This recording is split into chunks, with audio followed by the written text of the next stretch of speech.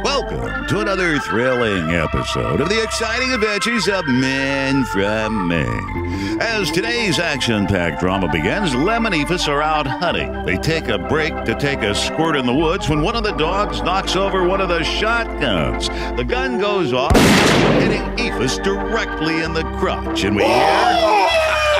Oh, my God, Ephus. We're going to have to get you to see Doc Sider right away. We better hurry! Minutes later, they arrive at Doc Sider's office, and we hear... Well, Ephus, I should tell you I've got some bad news and some good news for you.